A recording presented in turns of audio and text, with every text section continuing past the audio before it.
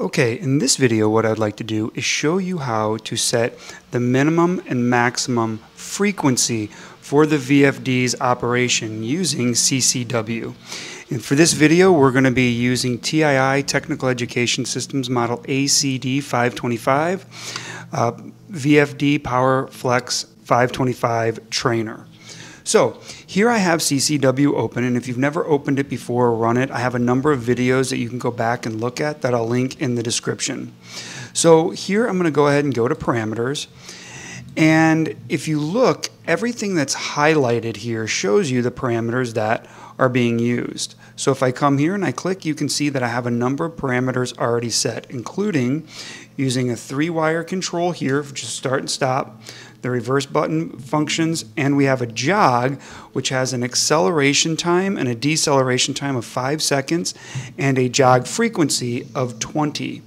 So now what I want to do is I want to go in and I want to change the minimum and maximum frequency of the PowerFlex 525.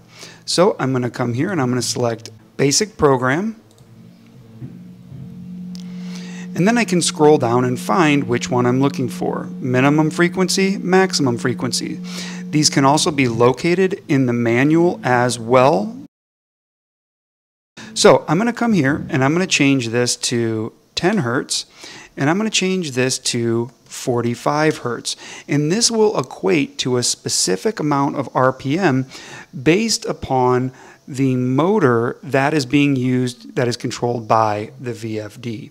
You can see that these are now highlighted. I select here. Since I'm in basic programs, these are the changes that I've made from default. So if I go to all parameters, you can see all the parameters that I've put in here. So now I'll come over to Connect. I'm going to go ahead and download these changes. So then I'm going to come over here to Connect. I'm going to go ahead and download this to the VFD, and if you need any information on how to create a network between a VFD and a PC, I have videos on that I'll link in the description. I'm going to select Finish here.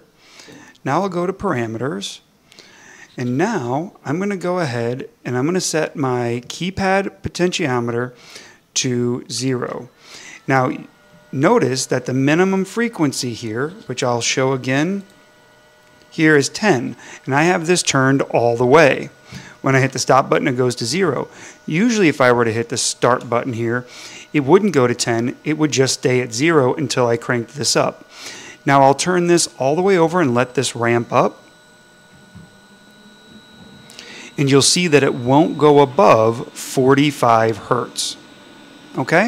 If I bring this all the way down, it will only stay at 10. It will keep running at 10 Hertz until I hit the stop button. This is just a quick video on how you set the minimum and maximum frequency for a PowerFlex 525 using CCW.